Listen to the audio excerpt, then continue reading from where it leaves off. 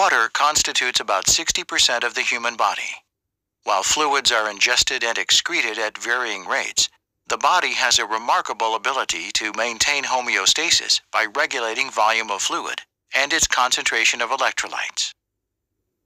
Inside the body, water moves freely across all membranes that separate the interstitium from the intracellular and intravascular spaces.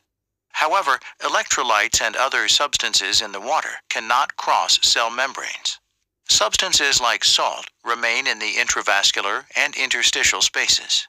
The body maintains homeostasis by constantly regulating fluid exchange and ion concentration balance between these spaces.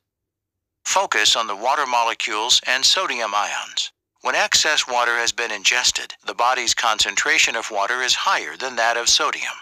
Water osmoses across membranes and into cells to achieve homeostasis. When there is too much water in the cells swell.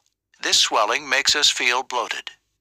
When less water is ingested, the concentration of sodium in the interstitium builds. Water travels across the concentration gradient out of the cells to achieve homeostasis. When too much water is needed in the interstitium from the cells shrink. This shrinkage makes us thirsty. Under stable conditions, even with varying volumes and concentrations of fluids, homeostasis is maintained by the permeability of cell membranes to water and their impermeability to sodium.